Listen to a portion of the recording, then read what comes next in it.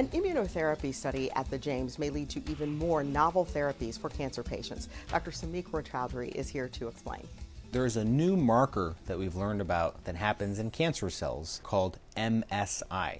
It stands for microsatellite instability. If you have this special marker, you are very likely to benefit from a new type of therapy called immunotherapy. Is it found in certain cancers more frequently than others? MSI most often shows up in colorectal cancer and endometrial cancer or uterus cancer. We have learned that other types of cancers have it too. How will this benefit patients? Our belief is that there is no routine cancer, so we have to test all of our patients, identify what markers they have. In this instance, we're looking for the MSI marker, offer them novel therapies that boost the immune system in clinical trials, and ultimately, we're working towards a cancer-free world. Learn more at cancer.osu.edu/blog.